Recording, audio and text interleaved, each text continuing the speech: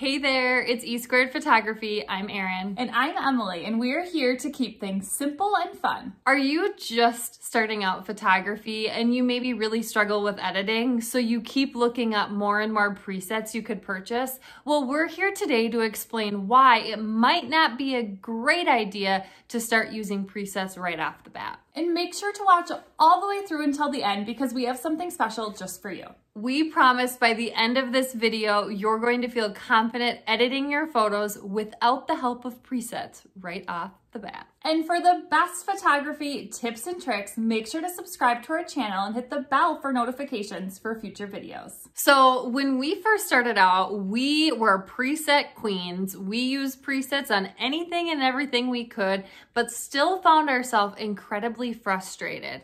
So we know we needed to take a step back and really think about what we were doing. So we're gonna dive right in and explain why presets might not be the best idea right away. So using presets might leave you frustrated and take up more of your time actually. It's not as easy as it may seem because putting presets on is not necessarily the key to getting those beautiful images. There's more to it. So we want to point out a couple things. The first thing we want to point out is learn lighting first. Lighting is the absolute key and we feel most important piece when it comes to photography.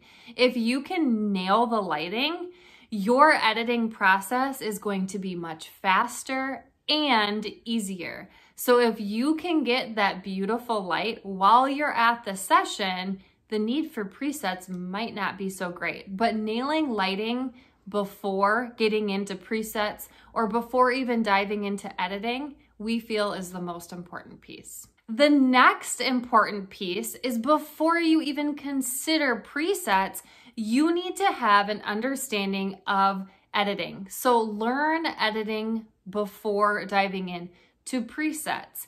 You need to know the ins and outs of your editing program, what happens when you move this slider up or this slider down.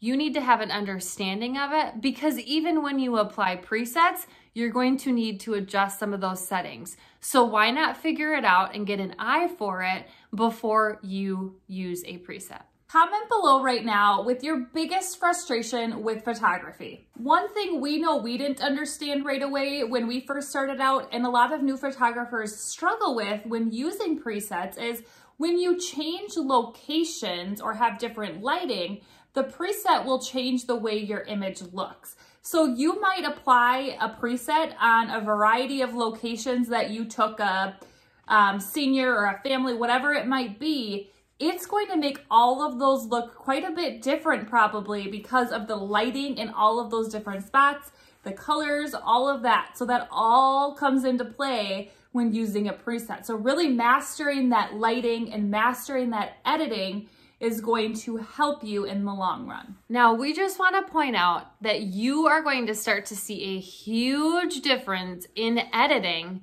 with or without presets once you start learning both manual mode and understanding lighting. So along with lighting and editing, really making yourself use manual mode and forcing yourself to understand it is going to make your editing process a lot easier. Now you know why we do not recommend using presets when you're first beginning.